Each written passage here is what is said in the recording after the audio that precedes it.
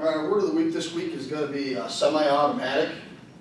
The reason I chose semi-automatic is I was doing some welding procedures and I had a gentleman that was getting certified in MIG welding, and their welding processes are one of four things: a manual process, a semi-automatic process, a machine process, or an automatic process. And I got to these and I was checking a box and I said, is MIG welding a manual, semi-automatic, machine, or an automatic process?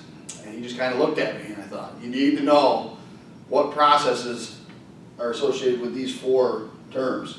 Semi-automatic, MIG welding should be like that. MIG welding or gas metal arc welding is a semi-automatic process. Manual, and I got the definition right here of each one. Manual, the welder does everything. That is your gas tungsten arc welding, your shielded metal arc welding. You're doing the manipulation, you're doing the travel speed, you're providing the joint guidance, you're doing everything with both TIG and stick. Semi-automatic, everybody thinks of MIG, but there's also flux core arc welding. Uses the same equipment, so that's going to be a semi-automatic process as well. And then down here at machine, this is the one that everybody gets confused with. It's not a machine, it's a machine process. Gas metal arc welding, a MIG can again be set up for machine. The main one I think is sub-arc, submerged arc welding. It's got something that runs on a track, the wire comes out into the joint and fills the joint.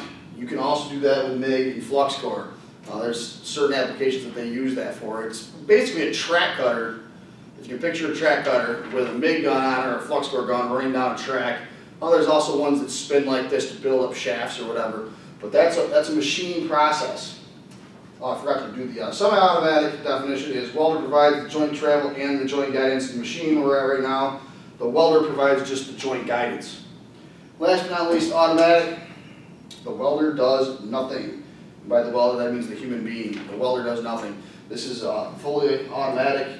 Different processes that use this. Gas metal arc welding and gas tungsten arc welding are primarily. I suppose you could hook up a flux core. I'm not really sure if they do that frequently or not, but MIG and TIG are commonly used for automatic. So if you didn't know what semi-automatic is, we kind of went over these other ones as well. That's one of those words you need to know. So if somebody asks you what MIG welding is, as far as these four terms go, and you say manual or automatic, well, I guess MIG could be automatic, but if you're actually doing it yourself, it's going to be semi-automatic, and you need to know that. So that's why I wanted to stress this word, semi-automatic, for this week. And until next week, have a good one, and thanks for watching and subscribing to TV Weld. Before we let you go here, I just wanted to show you a section out of a procedure we did for a company that was doing TIG. You can see GTAW there.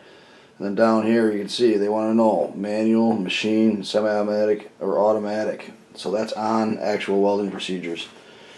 So that's all we got for today. We'll let you go.